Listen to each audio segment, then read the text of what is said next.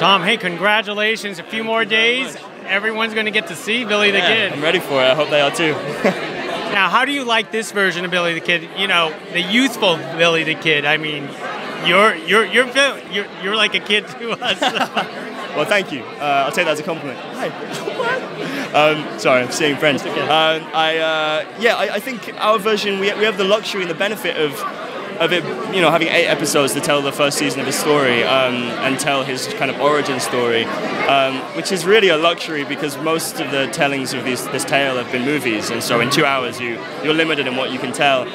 So we really get to dive into the kind of questioning why he becomes who he becomes. You know, you're dropped into the action when he's still really quite young, and you see the building blocks that go towards making him what we know as this kind of outlaw killer. So what was it like to wear the hat?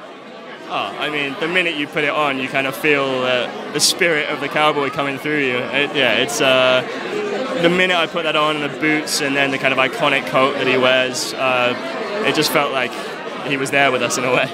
And at which point in your life you were introduced to American Westerns?